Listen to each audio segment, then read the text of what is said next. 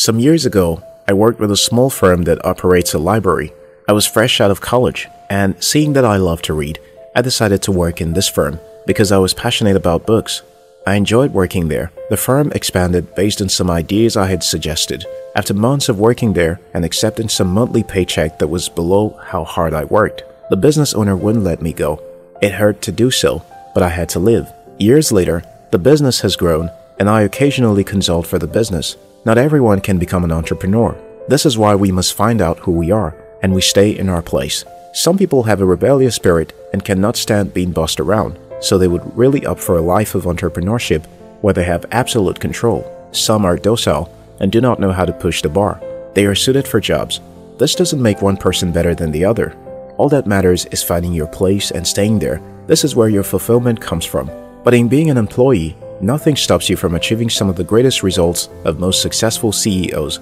There are real-life lessons of employees who work their way to the top. They are as successful as most self-made billionaires are. So, being an employee is not a curse, but being an excellent employee who climbs all the way to the top is better. In today's video, I will be sharing with you some lessons on how to become a better employee, one who can climb the success ladder through excellence. Subscribe to this channel so you don't miss other interesting videos like this. 1. Develop your soft skills. More than ever, we are living in a time when skills required to succeed in a digital world are mandatory to learn. But as I have personally discovered, as a young person, technical skills are not all it takes now to succeed in the business world. Although it is great to learn technical skills, you also need to add to your technical skills and soft skills to thrive. According to the World Economic Forum, soft skills will be one of the top job skills by 2020 because people with high emotional intelligence handle pressure well, know how to cooperate with others, and are open to feedback and empathetic. Everyone would love to work with people like that. Besides emotional intelligence, other soft skills like leadership, ability to communicate, being detail-oriented, taking initiative, decision-making, networking, problem-solving skill, etc. are important skills that will increase an employee's chances of rising to the top. A recent international study surveyed more than 500 business leaders and asked them what sets great employees apart. The researchers wanted to know why some people are more successful than others at work, and the answers were surprising. Leaders chose personality as the leading reason. 78% of leaders said personality sets great employees apart, more than cultural fit, 53%, and even employee skills, 39%. Albert Einstein said, "We should take care not to make our intellect our God. It has, of course, powerful muscles, but no personality. Get technical skills, but soft skills most importantly." 2. Be willing to do more than you're paid. If all you do is all you're paid to do, then you're not better than anybody else. It's often somewhat difficult for lazy employees to accept, but if you want to be an excellent employee, you must be willing to do much more than is within your job description, and do it gladly. I read the story of two young college graduates who were asked to work in a mailroom. Let's name them George and Joe. Each day, George resumed work. He would complain about how he was insulted by being told to work in the mailroom.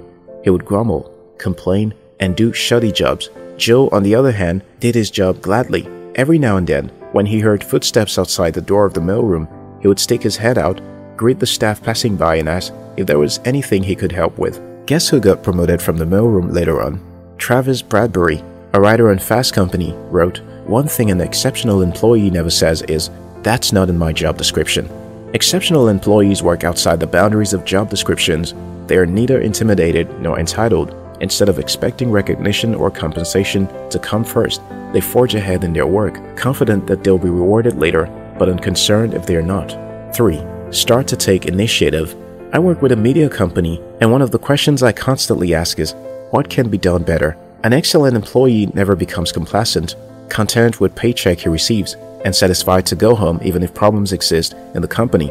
A smart employee looks for loopholes, things that are not right in the company, and figures out ways to plug it. Don't wait to be told what to do. Bosses pay attention to employees who have eyes for problems and who take the initiative to solve the problem. Rather than being a yes employee, ask questions about why things are done this way and ask if you could make suggestions on how things can be done better. I admit, some unwise bosses love to be the one with all the ideas, but if yours is a company where employee suggestions are welcome, don't hold back. Just taking the initiative to do what's right for the company's growth may not increase your salary, or sometimes it does, but it teaches you the habit of excellence.